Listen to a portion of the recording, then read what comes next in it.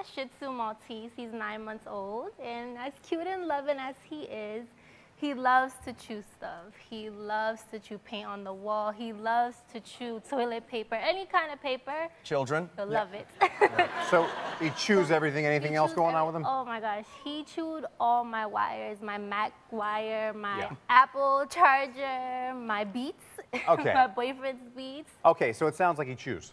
Oh yeah, he has a chewing problem. Here's an old trick that I used to do I'm a gonna long let you time stand ago. in the middle so you can get the benefit of it. An old trick I used to do a long time ago, okay? This right here is lemons. We love them. Dogs can't stand them, okay? We have a kind of a taste for this, but dogs, to them, it's very bitter. There's products in the market, actually, that replicate this taste. I like the more organic taste. So what you want to do is you want to bring the dog over to the object, especially like a power cord, because that could actually do some serious damage to a dog. And you want to rub this on the power cord, and you want to put the power cord, just touch his mouth with it.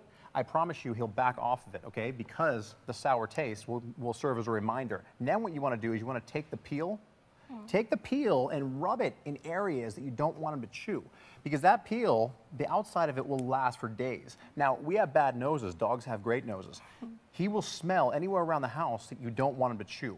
This is a very simple way to stop dogs from chewing. However, you can't just stop it. You have to divert their chew to another area. So once you stop the chewing in that area, I want you to redirect them to something he can chew.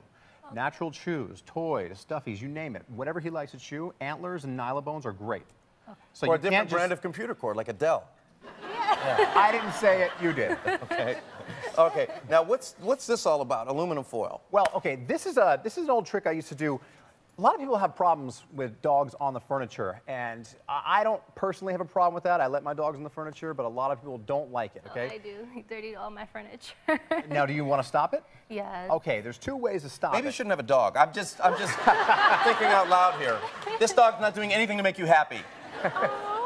There's two simple ways to stop it. Number one, if he's on the furniture, you want him off. That penny bottle that I had is a great way. Say the word off, give it a shake, and that right there, the sound of it will get him off the furniture. But if you want to keep him off when you're not there, this is an old trick I learned from somebody a long time ago. Simply pull out some foil, put it on the top of the couch. The second he jumps up there and hits this, he's going to jump right off. Once you do this for about a week or two, he's going to realize that foil's up there. He's never going to go to it again. And eventually you can take the foil away. It's a very simple trick I've been doing for a long time. That's amazing. And you have one more?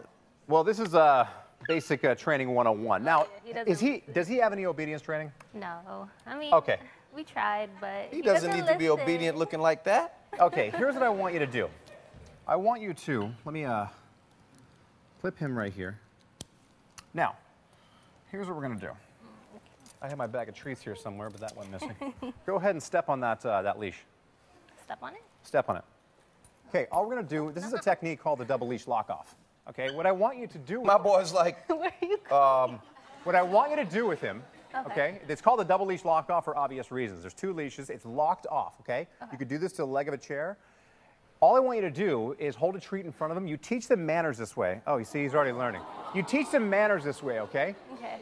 The reason why this technique works is because if you look, he can't move forwards, backwards, left, or right, okay? This is very force-free training, by the way. I have a loose leash. What you want to do is you want to teach him all his obedience commands with this double leash lock-off technique. The reason why it works is because now I have him stable. It's control. When I had him on one leash, he was out of control. It's like holding a kite on a windy day. This right here, now I have my ultimate control. I can train any obedience command with this technique. It's called the double leash lock-off. It's all through the book. This is what I do almost every show on Lucky Dog. It's my favorite technique, and it works on just about every single dog. Okay. Wow, that's good stuff. That's incredible. I have good news, too. Everybody in the audience is going home with Brandon's book, Lucky Dog Lessons. It's great to meet you. It's really fascinating stuff. And thank you so much. We appreciate it. Join Brandon McMillan in the Lucky Dog community on Facebook at facebook.com/CBS Lucky Dog. We'll be right back.